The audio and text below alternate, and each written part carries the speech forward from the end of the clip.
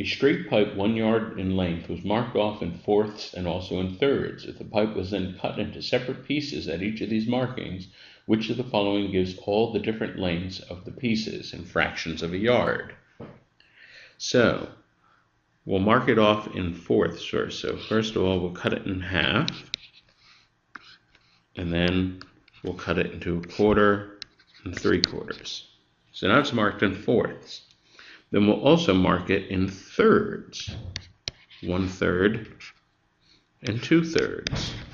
And so if we look at the lengths we have here, we have a length here, of course, of 1/4. So that's going to be one of our lengths.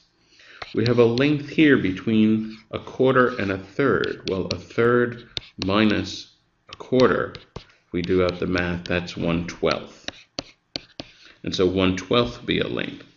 And then we also have a length here from 1/3 to 1/2. Well, 1/2 minus 1/3, if we do the math out, that's 1/6. So 1/6 is a length. And now we're up to 1/2, so it kind of makes sense that what we'll have on the other side is symmetrical, so we don't have to check the other side. And so if we look at the answer choices, we see that the one that matches this is answer choice D.